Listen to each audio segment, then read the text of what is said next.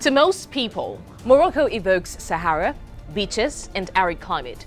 Yet, while Comedian Ski Resort in Morocco reigns as Africa's highest, it has 7 lifts and over 6 miles of skiing terrain.